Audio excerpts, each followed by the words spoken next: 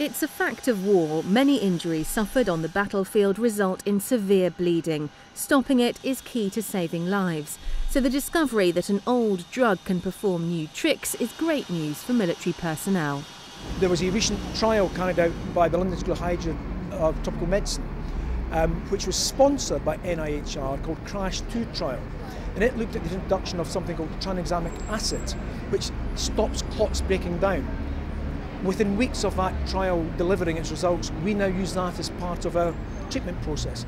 TXA has been used up until now to treat women with heavy periods and is given to patients in surgery to cut the need for a blood transfusion. It works by helping the clotting process and so reduces excessive bleeding. But until its use by the military, it hadn't been used to treat trauma patients. We didn't find any evidence of side effects. So if you have a drug that helps clotting, you're obviously worried that it's going to cause clots where you don't want them, so causing thrombosis.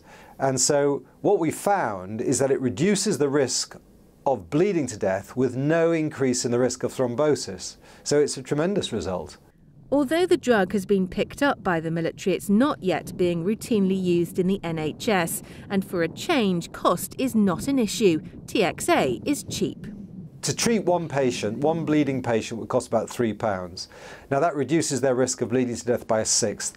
There are very few cheaper ways to save a life than this.